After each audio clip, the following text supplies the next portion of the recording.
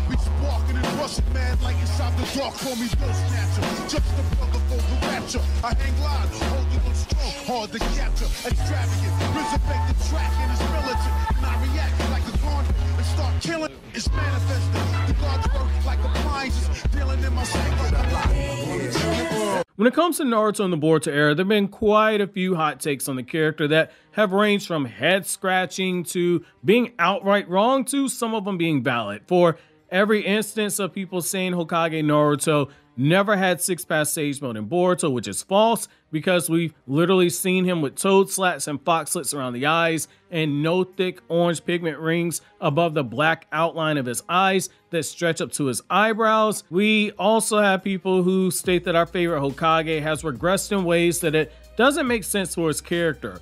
Boruto Chapter 67 is now the source of controversy for some fans, with fans stating that Naruto's nerf in this chapter is the latest line of disrespect for the character. Now, I flat out disagree with this line of thinking, and I think the characterization for Naruto right now is 100% on point for the character of Naruto, especially when we look at the anime original scenes from episodes like Boruto episode 220, the passing lines that we have in the Boruto manga, and the actual lore in the Naruto universe. I think Naruto's reaction to Boruto's death is one of the most human reactions to death that we've had in shonen.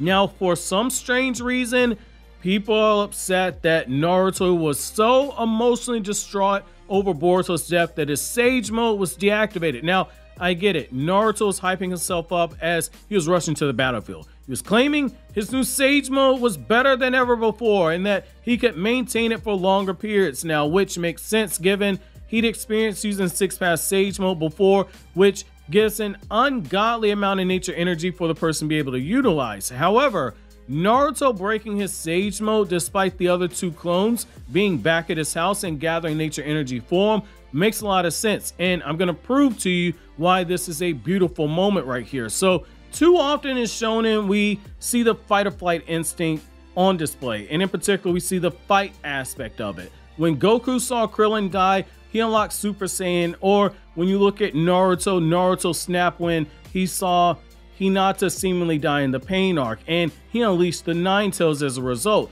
However, what we've seen from Naruto here, a more mature Naruto, is a different side that we've seen in other shonen, in particular two classics that are very near and dear to my heart, Yu Yu Hakusho and Rurouni Kenshin.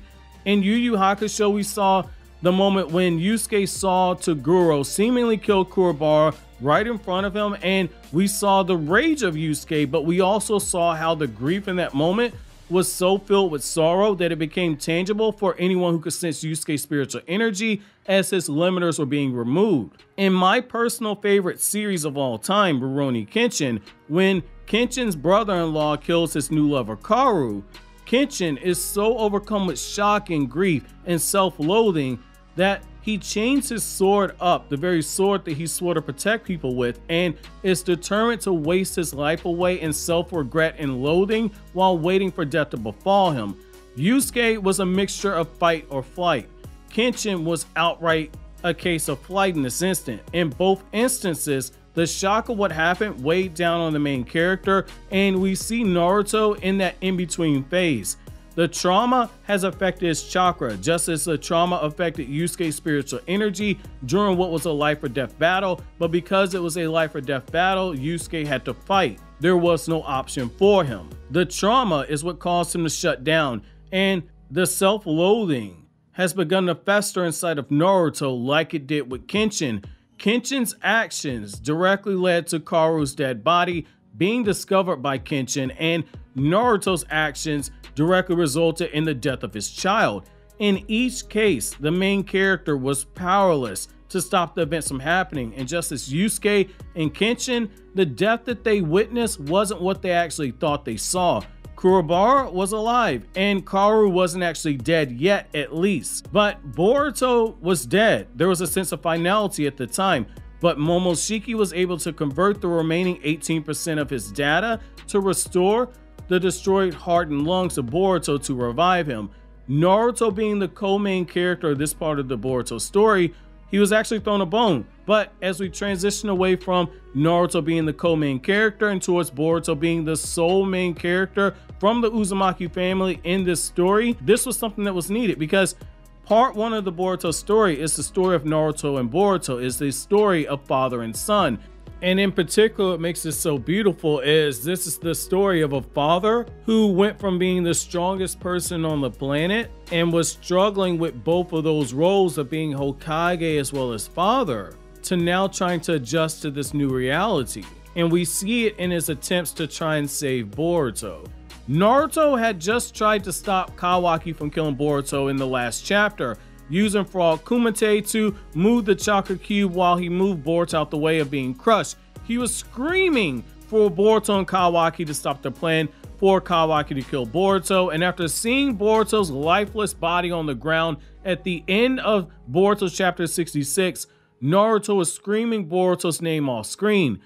In this chapter, we see Naruto's mental decline only speed up even more at a rapid rate as things are progressing. Naruto is constantly asking himself, is he in a bad dream? His mental state of mind is in absolute shambles. There isn't anything that he cares about in this moment, which is very fitting for a character like Naruto, who only knew loneliness as a child for so long that once he experienced unconditional love from somebody like Jiraiya, that when Jiraiya died, it led to Naruto walking the streets of Konoha in an utter daze and crying as he held a popsicle while he sat on the bench.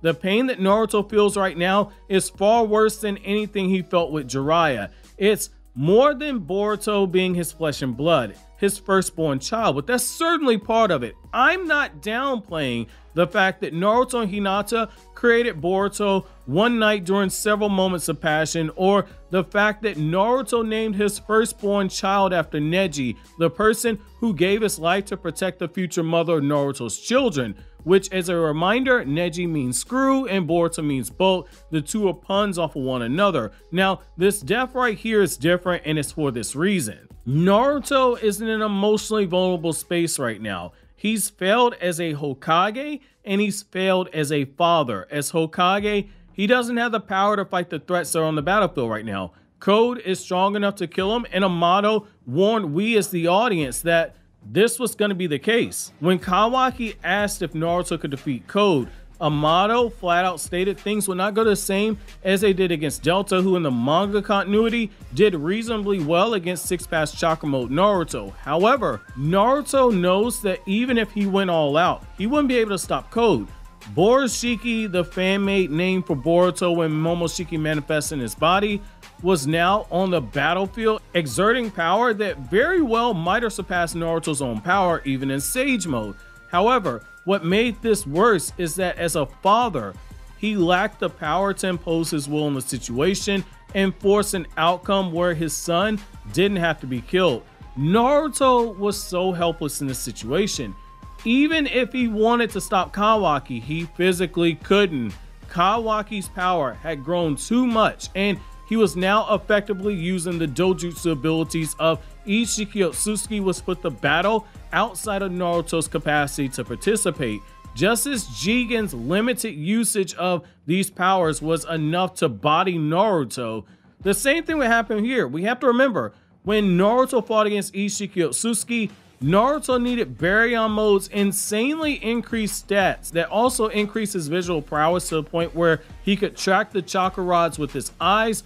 Not even something that Sasuke's Sharingan could do, but he also needed Baryon Mode to stop the chakra cubes that were summoned right there in their tracks. The best that Naruto could currently do was use Frog Kumite to move the cubes a few feet. Despite the promise he made to Boruto in episode 220 that when a parent needs to protect their child, they can call forth incredible strength, Naruto could seek out all the mental amps that he wanted, but none of that would give him enough power to prevent what happened, the death of a child who Naruto held in his arms and was screaming for him to wake up. It's because of this that Naruto's Sage Mode burned out, because his chakra was out of line.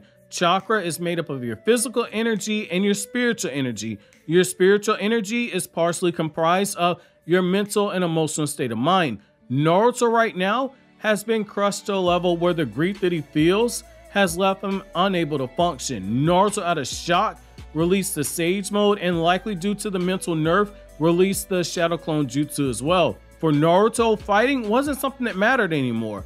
His child was dead.